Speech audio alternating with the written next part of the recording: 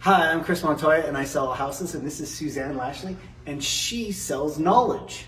Well, thank you. That's what I was thinking.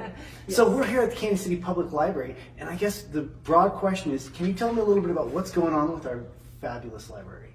Oh, we have something new just about every day. Mm-hmm. We have youth programs Monday through Friday. Mm-hmm. We have adult programming, but that's been on hold because of COVID, so we haven't had much of that going on. We're gearing up for our summer learning program. That will kick off June 3rd with a program by Colorado Hogs.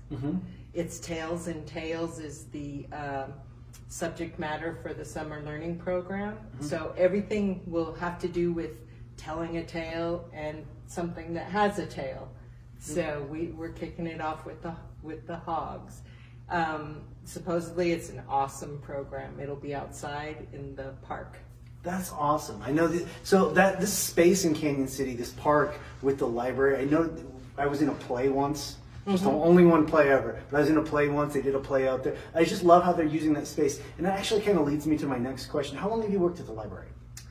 I have been here 38 years. 38 years. So that's awesome, because I was going to ask you, how do you feel the transition from what libraries used to be to all the services they provide now? Can you kind of give me a little bit of headspace on that? Oh my gosh.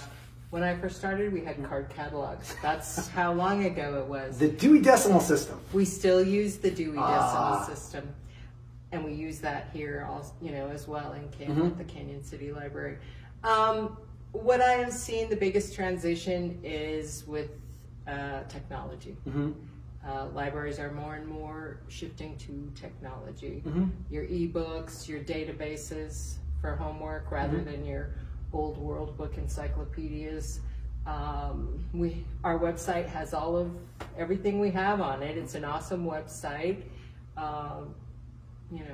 Yeah. So the thing I found most interesting, or I find most fascinating about libraries, is how they used to be, hey, we have books here. And now they're like, well, you can get books and information just about anywhere. We have community here. We have outreach here. We have, like I noticed you had a chess club here, a chess club meeting. So the transition, in my opinion, from how libraries used to function, correct me if I'm wrong, is they used to be very, check out a book, bring back the book, great. Quiet. Be quiet, this, very formal. And here, libraries are turning into this great community outreach center. We are a community center. Yeah, that provides, it provides a lot of things, people who don't have access to internet. You can come here and just learning, sharing, and creativity. Yeah, I love the transition that libraries have made. Yes. And can you tell me a little bit about our Carnegie Library here in Cañon City? Oh my gosh.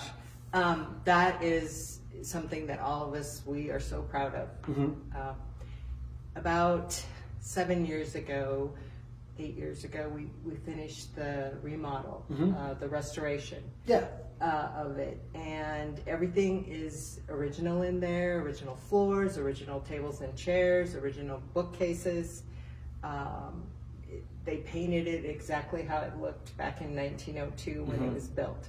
So it's just a beautiful space. It's our pride and joy. It is beautiful, I'll tell you that right now. A very beautiful space. So how long have you've been working here for 38 years, so how long have you been in the community? Most of your life? All my life. All your life. And so can you tell me a little bit about some of the transitions you've seen in Cañon City?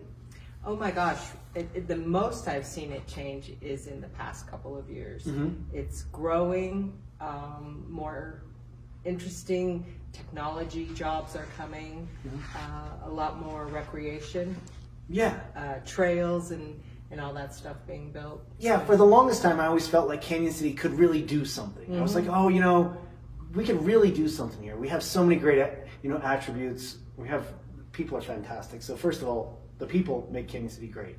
But we have the Riverwalk, we have the river, we have trails, we have the gorge. We have all these amazing things. We never really knew how to put them together. And it seems like we're just now really putting the pieces together where people are like, Cañon City is a destination for me. Is that kind of what you see? that's very true. That is very true. Yeah, that's kind of how I felt about this whole thing. And honestly, I do a lot of small businesses, but I was really excited to do the library because it's near and dear to my heart. I do a lot of coaching and I do a lot of outreach. So anything that helps kids or community, that's really kind of what trips my trip. Yes. And we're seeing more and more of that, where the parents and the kids are being involved. Yeah. That's awesome. Yeah, and I noticed we're in the upstairs level, and this is the kids' room. We call it the youth department. The youth department. Yes. Very cool. So you can be a little louder in here. Oh, we're loud all throughout the library. We do not have a quiet spot. I heard you coming in. No, I'm just teasing. We do have a quiet spot, and that's a few of them in the Carnegie Park. People want to go in there and study. The majority of the time, we are not quiet. We also have our tech area in the basement, and also down there is our makerspace with our 3D printer, our filming equipment, our green screen. We do a lot of that.